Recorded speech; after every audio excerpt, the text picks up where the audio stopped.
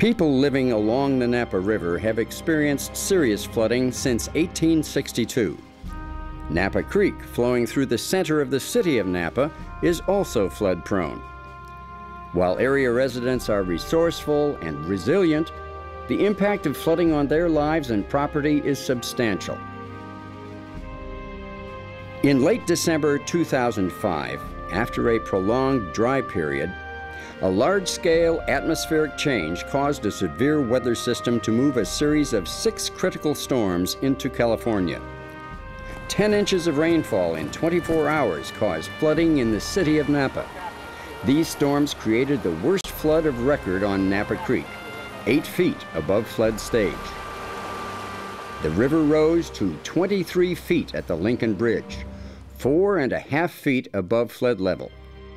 This would be the first test for the city since the completion of many recent mitigation projects. This is a project that encompasses only over 8 miles of river within the city of Napa. The far end has done a lot of reclaimed wetlands. We're seeing a lot of birds and wildlife coming back, which is exciting. During our recent flooding event, we called it our sponge. That was the area that was widened and made more accessible so that the water could flow through the community quicker and faster, and we definitely saw that with an advantage. Another part of our flood control project is doing terracing, letting the water flow where it naturally was going to flow or flood. We're just going to leave it as open space. It'll be terraced. And really an opening up of the river. We want the community to enjoy, be able to have access to the river. This project was brought about mostly because Napa has flooded 19 times over the last 50 years, so people were really fed up with the ongoing flooding year after year and the repetitive losses. So people were motivated to pass a half-cent sales tax to fund the local share of this flood project, and then the Corps of Engineers is funding the federal half. The project has benefits in terms of removing people from the floodplain, businesses and residences, but it also creates wetlands, terraces, and river trails that run the full length of the city. This area has been mostly completed. The 3rd Street Bridge, the Saskell Bridge, and the 1st Street Bridge over Napa Creek and Bypass. The river is flowing past us here today and underneath the 3rd Street Bridge. This area has been widened from about 155 feet to 350 feet at the 3rd Street Bridge, draining 270 square miles of the Napa Valley. The solution to the Napa River flood problem is watched closely by river communities around the world. The Napa project is a new way to think about an old problem. Its implementation proves that flood protection and environmental protection are not competing goals.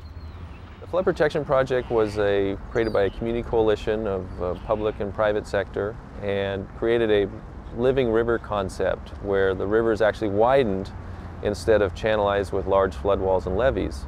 So by widening the river, it gives it more room to pass through the city instead of through city streets.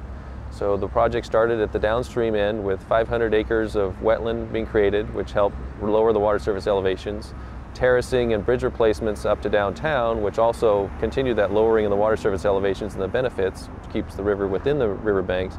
And then further upstream from here, there will be a bypass channel, bridge replacements, and then some flood walls and levees upstream of there.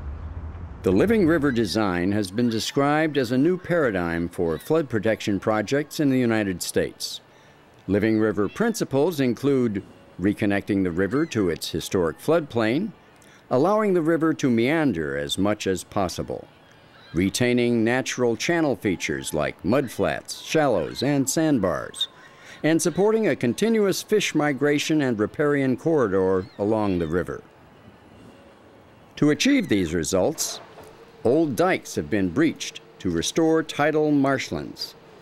Bridges were replaced, removing obstacles to water flow.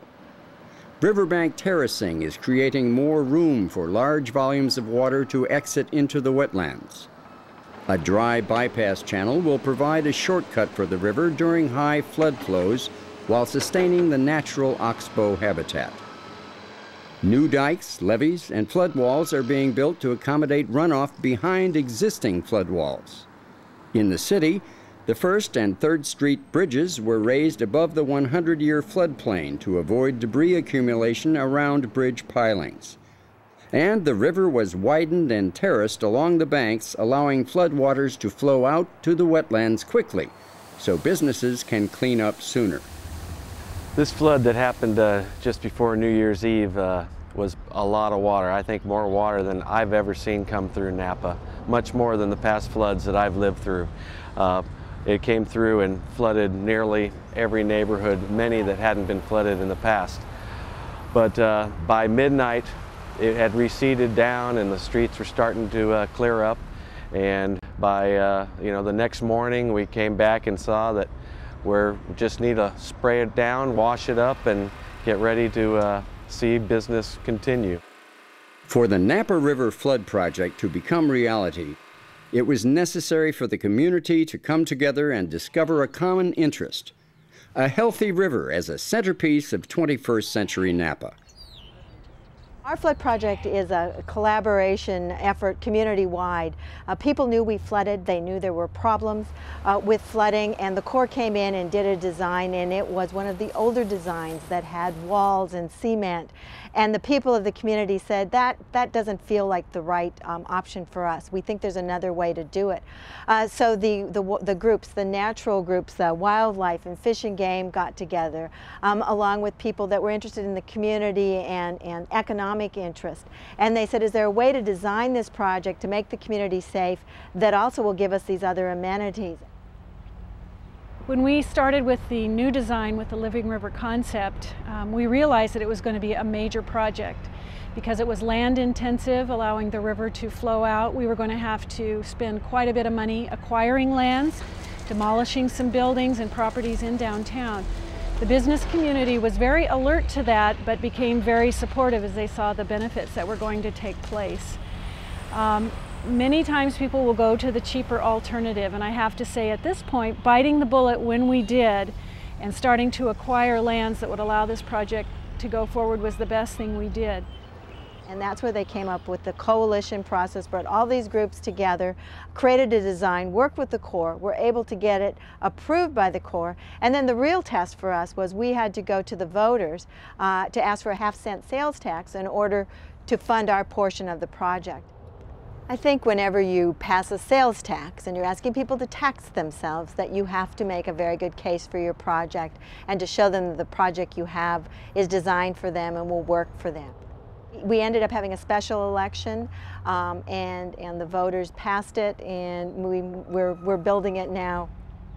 Well, part and parcel to having a very dynamic project like this flood control project is the attention that it has gotten from not only business owners and investors from the Napa area, but also actually worldwide, to come in and look at building new restaurants, hotels, office buildings, and everything. We were in definitely a downward spiral before we really put our grips around flood control and decided to do something about it. So the benefits to the city are going to be astronomical, and to the community it's going to provide a wonderful asset that will be a long-term attraction to the improvement of the whole downtown core.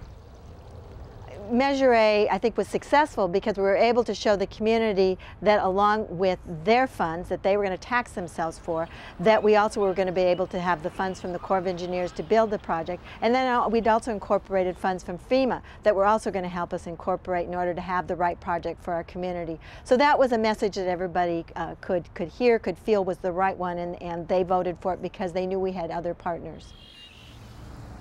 We're also standing at the confluence of the Napa River and Napa Creek. FEMA gave a grant to the city of Napa to acquire 6 homes on Napa Creek, and those homes have been acquired and demolished, and they would have had 3 feet of floodwater inside the houses if they had flooded.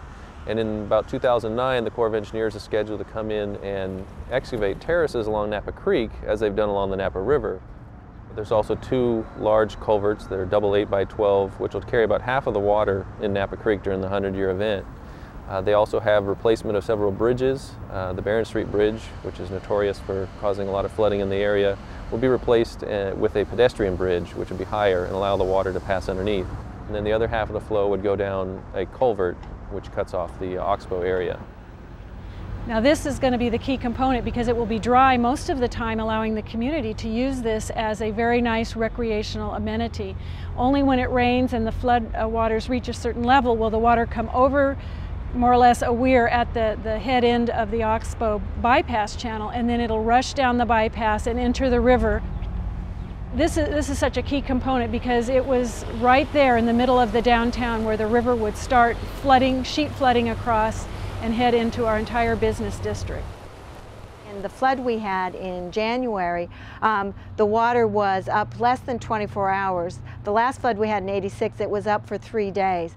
Makes such a difference when the citizens can get out and clean up right away.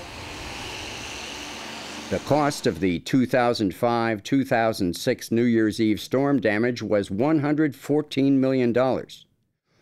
Flood and storm damages in 1986 cost the city $185 million. Losses avoided as a result of the mitigation projects totaled in excess of $70 million. One of the things that happens when you flood and you work with the FEMA program is they ask you to go through and create disaster plans and work together. That's been wonderful because we makes departments plan together, our Public Works Department, our police, our fire. In terms of Living River concept and hazard mitigation, what we would recommend is that the agencies work with the communities, flood control districts, resource agencies, federal government, to come up with a plan that will not rely on high flood walls and levees that need to be maintained and can be vulnerable. Now, having a project like ours that's taken some years to finish, people want to see progress, and one of the things we've been able to show them is with some of the FEMA grants that we've been able to do some things ahead of the flood control project itself getting there. So we've been able to raise some homes out of danger. We've been able to do some other projects, and people feel good, like we're moving ahead. The Napa River Project has given a whole new lease to this community. There's no question about it. We can put in nice amenities that people will want to come down and enjoy, and it also makes it a wonderful experience for the people who live here. So it's having a number of impacts, not just economic. There's the social impacts, and then there's the environmental impacts which a living river can bring. The city of Napa has designed a new strategy to solve an old and pervasive problem. And the results speak volumes about the mitigation practices in this dynamic region. The river and the river town are learning a new way to live together.